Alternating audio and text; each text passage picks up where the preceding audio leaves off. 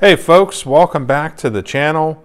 We are at part 5 of reloading 32 ACP. I've been working extra hard for y'all to get some videos out there and keep a lot of these projects moving so they don't get bogged down over time. If y'all can, make sure that you leave a thumbs up, you subscribe, and I appreciate those that leave comments because we are trying to boost the channel up a bit. And the more interaction of all that stuff that you get on YouTube, the more the YouTube will put your video out there so others can see it. So I appreciate y'all that do that. So today with crimping, we're all set up here. So the one thing that I don't want to do is I already have my bullet seating die set up on the RCBS rock chucker, and I don't want to disturb that because I've already gone to the trouble of setting it all up. Now, at some point when I get a new bench where that rock chucker sits, I'm just going to get one of those Redding turret presses. That's, I think probably the easiest thing to do. But since we don't have that right now, what we're going to do is we're going to use our Lee hand press right here to go ahead. The crimp die is already set up, ready to go. So we're going to use that to accomplish our task today. One of the things is that with these Lee hand presses here, if you don't have one of these are excellent tools to have because you can screw in a die real quick if you want to do small jobs, if you need to decap something real quick. In this case, like with us, with crimping and everything, we can get a die set up really quick here on this. And also it's very portable, it's very light, they're very inexpensive. And for those of you out there, I know especially in the past 3 years for a lot of folks, with the whole pandemic thing, and then also too with everything that's gone on with inflation, things are expensive, money's tight for a lot of folks, and maybe you still want to do some reloading, but you simply can't afford a bench, or you cannot afford press and all that setup. Not to worry. It's just like whenever I started out back in 2013, I didn't have the greatest year, I would say. And it was one of those things where, I was pretty much kind of on a tighter budget, and I wanted to do something with some time that I had, and I wanted to learn to reload. So I said, hey, I'll just get this Lee hand press here and go ahead and get started loading 9mm. And that's how everything started. Now I've got 2 benches and a bunch of presses and all that. So, it's a thing where you don't necessarily need to have some big, huge progressive press or whatever to start reloading. You can start with, basically a $40 hand press. And, I used Lee's perfect powder measure as well to get started. So perhaps what I'll do is I'll make a whole separate video about that, how you can get started pretty cheap.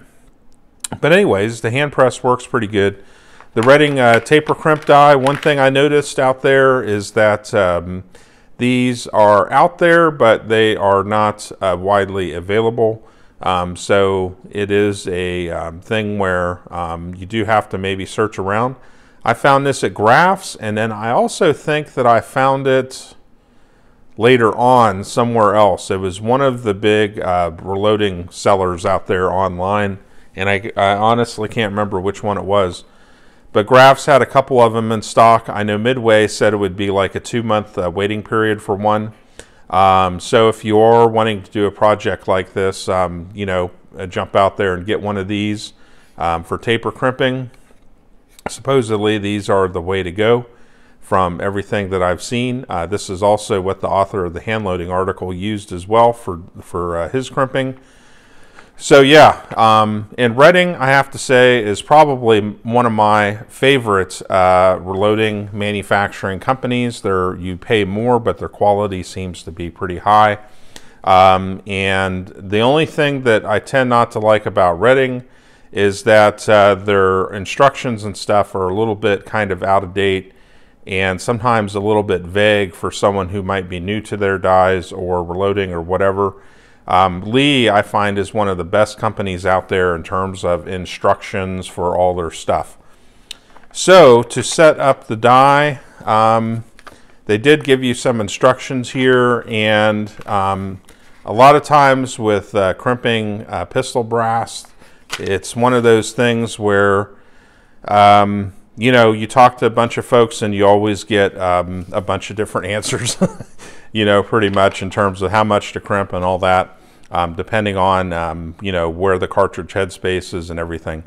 The one thing that I tend to kind of look for whenever I do crimp is that I want to crimp enough that if I take this case and I push it up against wood, I have the pad down here, but if I push it up kind of against something solid and I give it a little bit of a push there, you know, I measure the case obviously beforehand, and then after I push it into something, I measure it afterhand.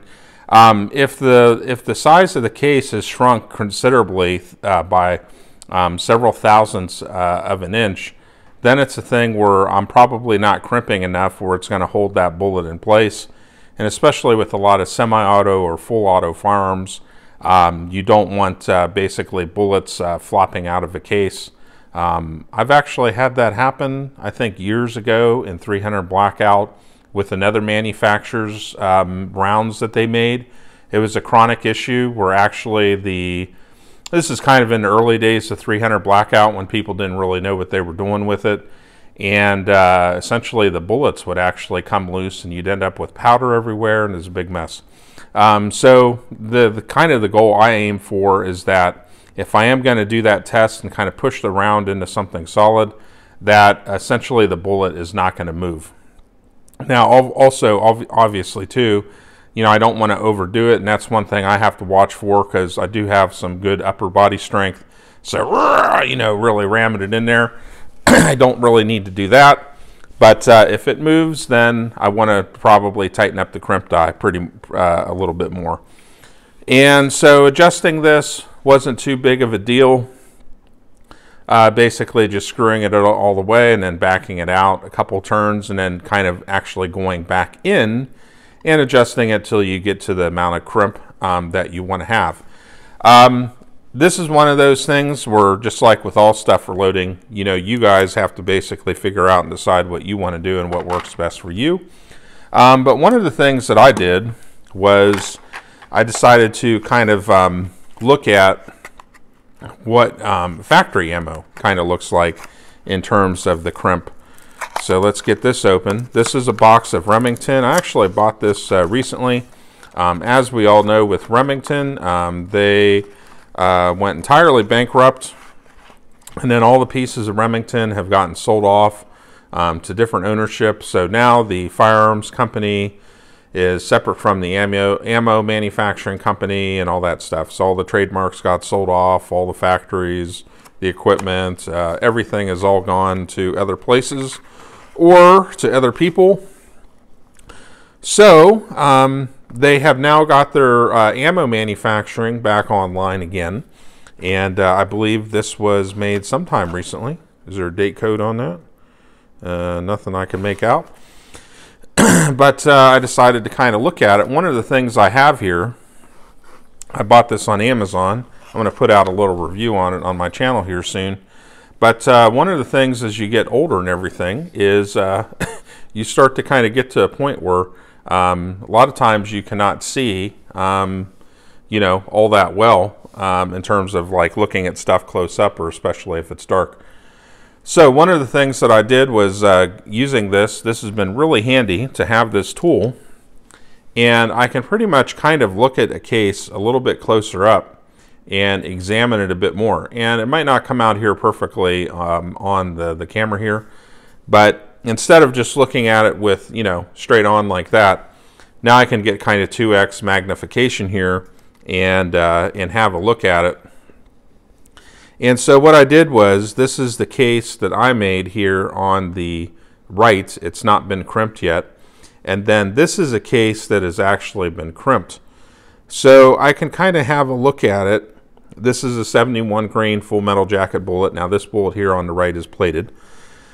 But I can kind of have a look at it, and I can kind of see with some detail kind of how the crimp looks. And so what I'm kind of looking to do now is, whenever I crimp, is to actually emulate that a little bit. So let me go ahead and crimp it here. And let me get it on camera. Hold on just a sec. So let me go ahead and crimp it. Okay. And now let's go ahead and compare the two kind of side by side. So kind of doing a funky thing where I'm looking through my camera, but I need to look through the magnifying glass. But essentially what I've kind of done is kind of aimed so that the crimp looks somewhat similar to that Remington round, and I don't end up over crimping it. And I've already set up the die as well, so just kind of having a look at it. So yeah, I think I'm pretty much kind of in the ballpark on that in terms of the crimp between both of them, and I think it's looking pretty good. The other thing too is that I kind of did my little test as well, pushing it into a solid object. So these here, I set these aside, and these, as I was adjusting my die, these were ones that they moved about 5 to 6 thousandths an inch whenever I pushed in on the side of the reloading bench with them. So to me, that tells me the crimp is not good enough. And then the other thing too is I don't want to over crimp them to where I'm like stripping off the plating and all that sort of stuff, where I get you know, to the point where you're taking it to extremes. But to me, this wasn't acceptable in terms of where I went from these varied between 0.970 and 0.974, and most of them moved down to 0.965 or so. So to me, I thought that was a bit much. That's just kind of my opinion. So I figured I needed to crimp a bit more. And then pretty much once I did that and dialed in the crimp die a bit more, then with the ones that I checked, it either didn't move at all or just a thousandth of an inch with putting pressure on it. So to me, that's kind of more acceptable in terms of what I'm looking at. So yeah, pretty easy overall. We should be able to knock these out pretty fast, and just nice and handy with this Lee Lee hand press here. So very easy to use. And also too, the one thing about this hand press that's funny is you'll have all these people that get real obsessed about you know, how shaky a reloading bench might be or how much a reloading bench might flex. But this flexes all over and it makes you know, for the average reloader out there, this Lee hand press, it'll make you know, perfectly good ammo. You might not make you know, some awesome perfect bench rest ammo, but like if you're just shooting like 9mm or you know, 223 or something like that, it's fine. You know, you won't have any trouble getting good quality ammo. So anyways, I'm gonna go ahead and knock these out real quick, and then the other thing I need to do is actually check them in my Beretta 81 before I take it to the range and make sure that we have a good fit. But other than that, I think we're just about kind of good to go, and I'm looking forward to shooting these. So I'm hoping it goes real well and everything works out good, and if not, then we'll make adjustments from there. So the next video is going to be actually taking it to the range and putting these rounds through the chrono, and then also too putting some on paper, and we'll see where we're at and we'll see what we get. We'll make adjustments from there. Then we'll probably load up some for my stash, and then also once I do that, I have plenty of other brass where we will move on to trying Accurate number 2 as a powder and see if we get as good or better results with that and see how that kind of goes. And then we'll move on from there, maybe with some other bullets, and we'll see how much brass we have left. So should be a fun, interesting project. Hope you guys are enjoying it. I got some other videos coming up soon, so stay tuned, and we'll see y'all next time. All right, bye-bye.